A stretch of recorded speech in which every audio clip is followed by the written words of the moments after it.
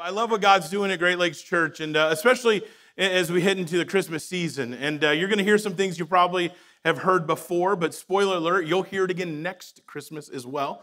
And so the thing about church is the story doesn't change a whole lot. So we're going to keep teaching this, but hopefully today we're going to talk about a few things maybe in a different perspective than you've heard before. So I'm kind of excited about that. But I do want to kind of give fair warning to everybody who's maybe listening, those of us who will be watching as well.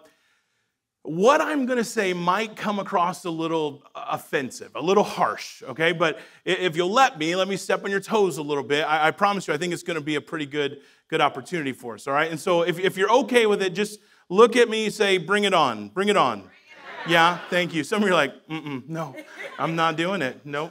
Yeah, all right, just remember you said that. Here's what it is. We're in this series, we're talking about unwrapping Christmas. And we're talking about what it means to kind of dissect the Christmas story, look at what it means to experience the gift of God in some really new and some fresh ways. And so I was thinking about this process, and I started to think about this in my own life, maybe in the life of my family, and maybe you can relate to this. I think one of the most probably important and number one things that has a way of hijacking Christmas, you ready for it, is gifts. Yeah, some of you are like, oh, amen. This is going to be a cheap Christmas for me. I like this guy already. I like where his heart is. Some of you are like, if we ever did commune at this church, I would throw juice at you. But we're going, just stick with me just for a second, okay? Hey, here's what it is.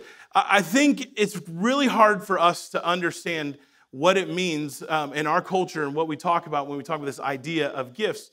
Because when we think of Christmas, the reality is it's kind of synonymous with gifts. And it's hard to kind of disconnect the things. In fact, last year alone, now granted, it was 2020, we had nothing else to do. We spent $729 billion as a country on Christmas. Isn't that crazy? $729 billion. I think it would be really hard to argue that Christmas has not become synonymous with gifts, right? And so let me just say this from the very beginning. I am not anti-gifts. I'm anti-mandate gifts. Is it too soon for those jokes? Too soon, yeah. Usually we let pandemics pass us before we make fun of them, but yeah. I'm not anti-gifts, I'm anti-mandate gifts, okay? So I love gifts. I love giving gifts. I love when my kids give me gifts. We, the church that I lead, we give tons of presents away every Christmas to families in need, right? So I'm not talking about anti-gifts, but here's what I want us to kind of appreciate and what we want to understand. If we're not intentional, if you're not careful, there is always going to be this tendency where we lose sight of the purpose and the meaning of Christmas, and gifts can hijack and become the center of our Christmas, which is why I love the Christmas season. It's why I love Advent. Advent is this season where you have to stop and you get to slow down, you get to pause for a little bit, and you get to kind of refocus your heart on the real meaning and the real purpose of Christmas. And here's one of the nicest things that Advent does. Advent reminds you that it's not your birthday. Right? Advent reminds you that it's not your birthday. And I know some of us, that's hard to understand because we love gifts. We love when people give us gifts. We love when we receive gifts. My daughter, Willow, she's 6 years old. She can't comprehend that it's someone else's birthday. And so whenever we say, hey, we're going to go celebrate Violet's birthday, she goes, no, it's not Violet's birthday. It's Willow's birthday. And so we've just stopped fighting it. Willow has about 20 birthdays a year. We buy presents, we buy candles and cakes, all these things so that we can show her how much we love her and we care for her. And it's still, whenever we go to a birthday party, maybe if you had younger kids, you kind of remember what this is like. You have to prepare your child that someone else is going to be celebrated. Right? Somebody else is going to get gifts. Somebody else is going to be loved on, and they're not going to be able to have the gifts. And so every time we go to a party, we always kind of bring Willow to the side, and we just say, hey, Willow, listen, it's not your birthday. You're actually not going to be able to open the gifts. And this has become such a thing, right? If you ever host a birthday party for young kids, we feel so bad that we're not giving gifts to the other kids to open that we give them parting gifts when they leave, right? And we just go, here you go, thanks for coming. Like, you understand. It's just that it's our child's birthday, right? You ever gone to a birthday party before and you see that little kid sitting in the corner just pouting away? You ever just kind of want to like walk up to him, just sneak up and be like, hey kid, It's not your birthday, you little brat. Right? You ever do that and then just kind of slink back into the shadows? You ever wanted to do that? I don't. I'm a pastor. But I bet there's a lot of you who have wanted to do that before. Right? But here's the thing. I think some of us, as much as we have, some of us kind of need to be reminded of these things at Christmas. In fact, here's what I want you to do. Turn to the person that you're sitting next to and just say, hey, this Christmas, it's not your birthday. Go ahead. Let them know straight away. I don't even care if you know them. Just look at them and say, hey, it's not your birthday, right? Right now, let's be honest, because we've been to church. There's always that one person who's like, but actually it is my birthday. I was born on the 20th, right? Can we just take a moment of silence for everyone born in the month of December? You have been overlooked your entire life and it will never change. And we get it. We're sorry, right? We understand that, right? But this is what it reminds us. It's not our birthday. And so here's what we're going to do. For these next couple of minutes, what I want us to do today is I want us to take a look at the scriptural and the historical reason why we use gifts at Christmas. Last week or a couple weeks ago when Dave spoke, he read out of Matthew chapter 2. It's become kind of the go-to passage when we start to read about the Christmas story. And so I'm going to read from part of that again. And I know you've probably heard this story. Even if you're new to church, at some point you've gone to a pageant or somewhere and you've heard these kind of stories being shared. And so you may have this tendency to kind of go, hey, listen, I already know the story. I heard it a couple of weeks ago. I heard it for the last 10 years in a row. Like, I get it. Right? And so here's my prayer for us. My prayer is that we have a fresh perspective. Right, that we actually get a look at the scriptural and historical record of Jesus. And here's what I bet for some of us. I bet when you see how the Bible explains the Christmas story, it may be a little bit different than what you've come to believe and what you've come to understand. And Matthew chapter 2 is where this is at. And here's what it says. I'm going to kind of read this and we'll kind of unpack this as we go. Matthew chapter 2, starting in verse 1. It says, after, everybody say after. After Jesus was born in Bethlehem of Judea, during the time of King Herod, Magi from the east came to Jerusalem. Everybody say, Jerusalem. All right, now here, you may know this, but if you don't, let me just explain it. Magi were a group of people who studied magic. They studied dark mysteries and arts. They were astrologers. They were some of the most studied and educated people in the world, which is why we call them the wise men. Right? But they were actually this group of people who spent their entire life studying the stars, reading the prophecies of different cultures and different religions. They were always on this quest to get to know more and to learn more. And so they studied the stars, they studied magic and all these kinds of dark arts. And here's what we know. We don't actually see how many Magi came to visit Jesus. What we know is that Magi came and they brought 3 gifts. Which is why we always say the 3 wise men, right? But that's not actually even what the scripture says. And here's what I want us to understand, all right? When we talk about the wise men, we think of the nativity scenes that we set out in our yards, right? We think of the books that we've been read our entire lives. And we picture these shepherds that are standing there and these wise men come from afar and they're sitting in a manger and they're looking at Jesus. But the scriptural record, the historical record of Jesus is actually a little bit different. These guys were the least likely of people to actually ever go and pursue the Messiah. They weren't interested in having their life changed. They weren't interested in saying, we want to follow after God. We want to grow in our relationship with God.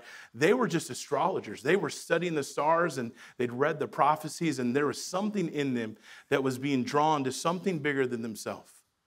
And so these guys were the least likely of people to ever go pursue the Messiah. But here's what I want you to notice. God was still pursuing them. And so they show up in Jerusalem and they start asking around, saying, hey, have you heard about this star that's rising? About this new king that's going to be born, that's going to be the savior of the world, or he's going to build this new kingdom here on earth? And word starts to spread as they talk about these prophecies, as they talk about these stars. And King Herod at the time begins to hear that there's some guys from out of town that came looking for the new coming king. And so here's what it says in verse 7. It says, then Herod called the Magi secretly, and he found out from them the exact time the star had appeared. And so he sent them to Bethlehem, and he said, I want you to go and search carefully for the child. Everybody say child. There we go. Very good. As soon as you find him, report to me so that I may go and worship him. Now, this is where you have to understand. King Herod is a liar, okay? The Bible doesn't come right out and say this, but you pick this up in the next couple of verses. King Herod had this really bad habit that anybody that would threaten his kingdom, anybody, including his own sons, that might overtake him as king, he had this really nasty habit of killing them. In fact, Caesar Augustus once said that it was better to be one of Herod's pigs than one of his sons. And so Herod had no desire to actually go and meet with Jesus so that he could go and worship him. He wanted to know so that he could eliminate him to make sure that there's no possible way this person is going to come and take over his kingdom. And so the wise men, they go and they went to find this child. Now you remember, they don't have Google Maps. They don't have social media. They're not able to track down where Jesus is. There wasn't like some gender reveal party that was all over TikTok and they're like, oh, there's Jesus, let's go. They had no clue, and so it took them a while. In fact, most historians would say this journey of trying to go and find Jesus lasted for a couple of years. And here's why. In verse 11, it says that when they arrive at the house, not a manger, they saw the child, not a baby. All right, so here you go. The wise men arrived after Jesus was born. They showed up to a house, not a manger, and they met a child, not a baby. Is that different than some of the nativity scenes we set out in our yard? Right, the books that we've read, right? So if you have any of those, just go burn them, right? And be like, I'm not, lies, mother, lies, right? This is the scriptural and the historical evidence of what took place in Jesus' birth. It says, when the wise men show up, and this is what began to take place. And here's what I want you to notice. There's something that really fascinates me about the story of Jesus' birth. It says, when the wise men showed up, look what it says in verse 11. Here's what they did. They bowed down and they worshiped him. Now think about that. Isn't that a bit odd? Have you ever met a toddler you wanted to worship? Ever. They're the worst, right? There's no way. But there's something in them. They were on this unlikely path, but there's something that happened as they go along this journey and they come and they meet Jesus for the first time. They didn't even know what fully to make of it, but they knew there was something in their heart that was being drawn, that this was a moment, that this person was significant and special. And it was starting to pull something out of their heart that has been placed in the DNA of every human from the very beginning of creation. There was this understanding that maybe there's more to life than I understand. Maybe there's more to life than I fully realize. Don't miss this. The wisest men in the world recognized something special was going on. They'd been told of the prophecies. They'd seen the stars that were rising. And they didn't know fully what to make of it. But when they met Jesus, they did more than just believe. They fell and they worshiped him. And when you worship something and you worship someone, you bring them something of worth. And so this is what the wise men did. Here's what they brought. They opened their treasures and they presented him with gifts of gold and frankincense and myrrh. These were three of the most expensive and most extravagant gifts that you could give a person in this day and age. And it's in this one verse that we get the idea of giving gifts at Christmas. Right, but don't miss this. Who got all the gifts? Jesus. Listen, he's always the right answer when a pastor asks a question, right? It doesn't even really matter. You're like, what time service start? Jesus. All right, yeah, you're right. He does start whenever he's here in our hearts, right? Right. Who got all the gifts? Jesus. Right, now, why would that be the case? I'll tell you why. It's not your birthday, right? That's why. It's not your birthday, right? Stick with me for a minute because I'm not saying I want you to go home, gather all of your kids together and say, hey, listen, we had this really good-looking pastor at church, and he said, we're not giving gifts to each other anymore, only Jesus from here on out, right? I don't want them to hate me or God or the church, all right? But listen, here's the thing. I want us to be honest about this because here's the challenging part for a lot of us, especially if we're being honest when it comes to Christmas.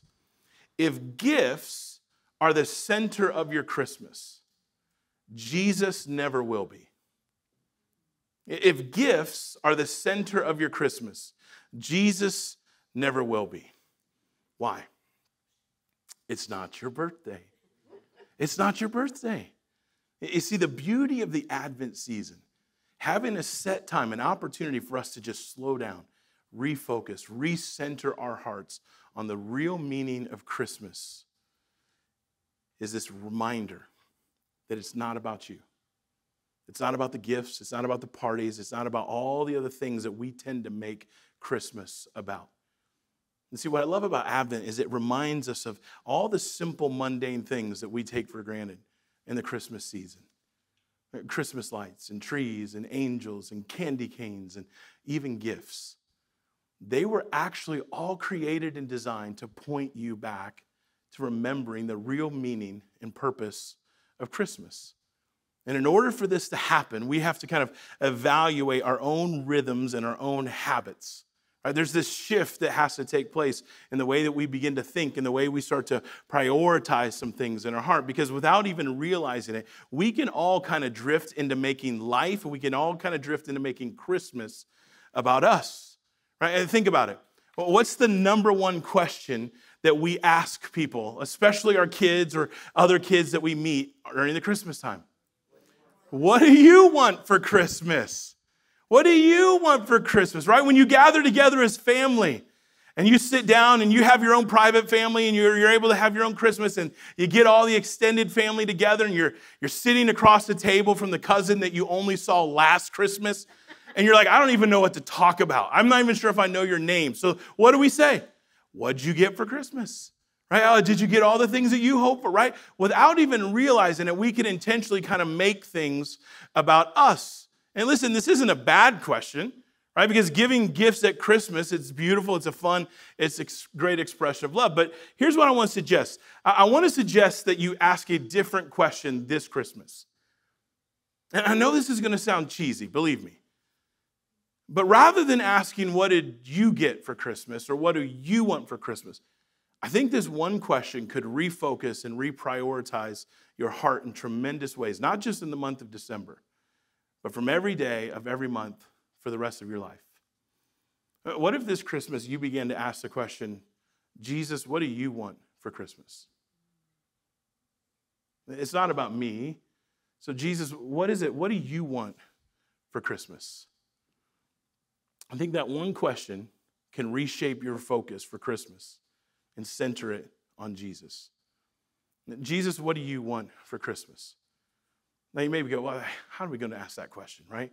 It's not like Jesus has got an Amazon wish list that we can kind of download and be like, done, got it, Jesus. But here's the thing. If you were to actually read in the New Testament about the life, the birth, the ministry, the death, the resurrection of Jesus, you'll actually see really clearly that there's a few things that Jesus says over and over. Hey, you want to know what I really want from you? It's this. If you read about Jesus' life in Matthew, Mark, Luke, John, all throughout the recording of his life in the Gospels, you will see Jesus give this answer. It's almost like if you were sitting there at Christmas going, well, what gift could I bring? What do you want this Christmas? Jesus, here's what I tell you. In fact, if you're taking notes, you can write this one down. Here's what Jesus would tell us. The first one is this. Live intentionally for something beyond you. Live intentionally for something beyond you. If you follow the life of Jesus, and you listen to the teachings and the message of Jesus, everything Jesus is trying to pull out of your heart is this reminder that there is more to life than what you're settling for. That there is something bigger in this world. There's something bigger in purpose of creation. And Jesus over and over would say, here's what it is. I want you to believe in something more. See, that's what was drawing the wise men to travel over 600 miles through all kinds of terrain to take a 2-year journey to meet a child. It's because something hardwired into their DNA was reminding them that there is something beyond themselves. And it set them on this course in this journey. The most unlikely of people to encounter the most unlikely Messiah. And here's the thing. When they met Jesus, they didn't just simply believe in the prophecies. They worshiped him. They surrendered their life and they worshiped him. And let me just say, there is a difference between believing in God and surrendering your life in worship to him. There's a difference between believing that there is a God or that there is a Son of God named Jesus who came into this earth and surrendering your life in worship. In fact, I would go so far as to say if what you believe about God doesn't change the way that you live, you haven't yet to meet the real Jesus. Because this is something that began to take place. When the Magi met Jesus, they didn't just believe, they bowed and they worshiped him. And this is why the Apostle Paul, all throughout the New Testament, would encourage people who are followers of Christ to say, hey, listen, God wants more than just your gifts. He wants your life. He would tell them in Romans chapter 12, verse 1, he says, listen, I want you to offer your bodies, right, your life, your well-being as a sacrifice. Right? That is the gift. I want you to offer your whole life as a sacrifice. That is your true and proper act of worship. And this is what Paul is saying. He's saying, listen, there's something that begins to happen because when you meet the real Jesus, it changes the way you live. It's not just something you tuck in the back of your head going, yeah, that's a great story. I hear it every Christmas. It actually changes the decisions you make. It changes the priorities in your life. It changes how you spend your money, how you schedule your time, how you raise your children, how you treat your wife, how you work during the day. It changes it all. And this is what Jesus was saying over and over throughout his message. And I promise you, it's one of those things that if you were sitting down trying to say, hey, Jesus, what do you want from me for Christmas? One of the number one things he would say is, I want your life. I want you to live for something beyond yourself. I want you to realize that you're actually a part of a bigger story. And what you choose in this life actually matters. Jesus would say, here's what I want. I want you to live intentionally beyond yourself. But as you read the life of Jesus, you'd see real clearly there's another thing that kind of jumps to the top of his wish list. And it says, if you're taking notes, you can write this down. Jesus would say, here's what I want. I want you to live intentionally for something beyond yourself. But I want you to give generously to something beyond yourself. Right? And here's what I mean. I think it's nearly impossible to read the gospel accounts of Jesus and not come to the conclusion that Jesus loves when we give generously beyond ourselves. Right? Not just in our finances, but in our time, in our schedule, in our emotions, in our ability to be present with those that we love. Jesus loves when we stop making life about us. And we start to look at everything we say and do and the things that we can bring to the table to help make a difference this side of heaven through a completely different perspective. Jesus loves those things. And as you look through the whole New Testament, you see this over and over and over again. Verse after verse in the Bible shows us God's heart and desire for us to walk in generosity. I'll show you. I'll read a couple of these verses to you right here. 2 Corinthians chapter 9 says, you will be enriched in every way so that you can be generous on every occasion. But look what he says. Through your generosity, it will result in thanksgiving to God. In other words, what he's saying is, listen, I'm going to do some things in your heart and in your life. I'm going to do some blessings in your life. I'm going to show generosity to you. And when you start to show that generosity to other people, there's something in them that goes, oh, wow, that's really awesome. No one's ever been that kind to me before. No one ever took time to sit down and to have a conversation with me before. No one ever helped me in that kind of a way. No one ever offered to buy my coffee. No one ever paid for groceries. No one ever helped me in that kind of a way. And all of a sudden, something in their heart is reminded that they're a part of something bigger. And the Bible says it kind of points their hearts to God. Right? Here's another one. In Psalm chapter 112, it says, good will come to those who are generous and lend freely, who conduct their affairs with justice. Luke chapter 6 says, give, and it will be given to you. A good measure, pressed down, shaken together, running over, will be poured into your lap. In other words, Jesus is saying, I'll give you a generosity martini. Right? You start being generous with me, man, I'm gonna shake things up a little bit. I'm going to stir it around. I'm going to pour over generosity in your heart and your life, and I'm going to give you things that you didn't even know were possible. Right? That's how much Jesus believes in this. He says, for the measure you use, it will be measured to you. Right? Here's what it is. Generosity is fueled when you start to come to grips that God has been generous to you. That's how it's fueled in our hearts and our life. When I start to come to the realization that God has been really gracious to me, even when I didn't deserve it, it makes me want to be gracious to others. When I start to come to the realization that God has forgiven me, even when I don't feel like I should have been deserved, it makes me want to be more forgiving to others. When I start to realize that God has blessed me, and let's be honest, God blesses us in spite of us sometimes. When I start to realize that God has done that, it causes me to want to be a blessing to others. Right? Generosity is fueled in your heart and mind when we just come to grips that there is a God who has been completely generous to you. And so when that happens, man, I look at things differently. I look at how I spend my money differently.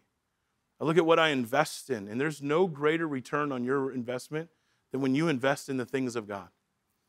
I look at the way I treat people completely different because of God's generosity to me. And I think generosity is at the core of the Christian life and our experience with God. And I think it's one of those things that Jesus said, hey, you want to give me something this Christmas? Be generous.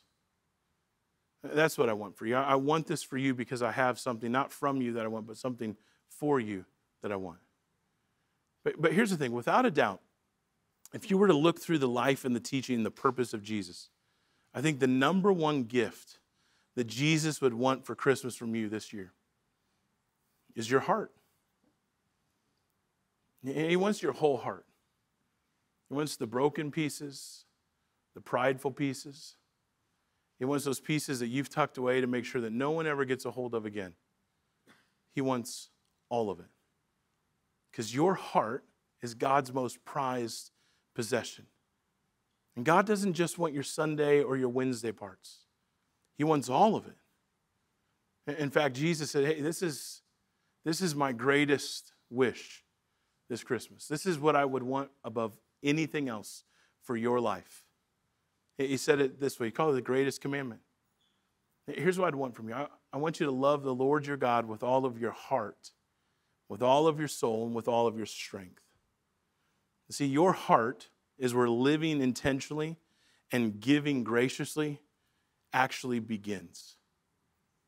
And your heart has always been the focus of Jesus. That was the entire story of Christmas. That's the purpose why Jesus came. It's what stirred all of those people to go, I got to go on this journey. I got to figure this out. Every situation, every circumstance of your entire life has been leading you to this encounter with Jesus.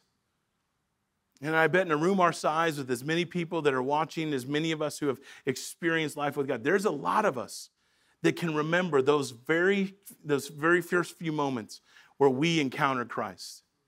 And all of a sudden, we shifted from just believing in God to now surrendering our life to worshiping God. And it changed our lives forever. How we live is different. How we chase things in life is different. And maybe there's some of you that are here, and you don't know, you can't remember that moment. When all of a sudden you went from knowing about God to now living and experiencing God for your life. And before we're done today, I want to give you an opportunity to meet that Jesus. But this is the story of Christmas. It's the purpose for why Jesus came. And Jesus says, here's the thing. You want to know what the greatest gift you could bring? It's your heart. Give me your heart. That's what I really want this Christmas. Then I want you to live generously. I want you to live intentionally. Remember that you're a part of a bigger story. These are all the things that Jesus offers and what he brings to us when it comes to the story of Christmas. Your heart has always been God's most prized possession. That's who God is chasing after. Hope, purpose, passion, second chances. It all awaits those who take God's Son. God's most desperate attempt to tap you on the shoulder and to get your attention is found in the story of Christmas. To let you know that your life is a part of something bigger, that you were created for something more than you've settled for.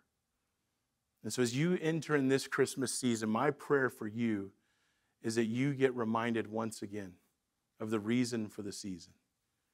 And if you've never prayed a prayer to choose the Son, that you would make that your prayer and say, Jesus, here's what I'll bring you this Christmas.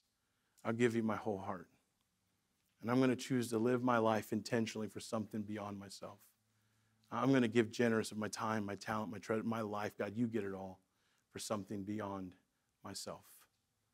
That's the story of Christmas. That's the reason Jesus came. Your heart is his most prized possession. And it's the best gift that you could ever bring. See, Christmas isn't about presents, but it is about a gift. The gift of Jesus that comes to rescue all of us. Can I pray with us tonight? God, thank you for who you are. Thanks for what you're doing. I pray that we would be reminded of your goodness and your grace for us. That this Christmas we would continue to lean in and remember the real reason for the season. That's the Father's heart for us. Over and over and over again. And so, God, we bring you our life. We bring you our heart. And we thank you for the gift of Jesus. In your name we pray. Amen.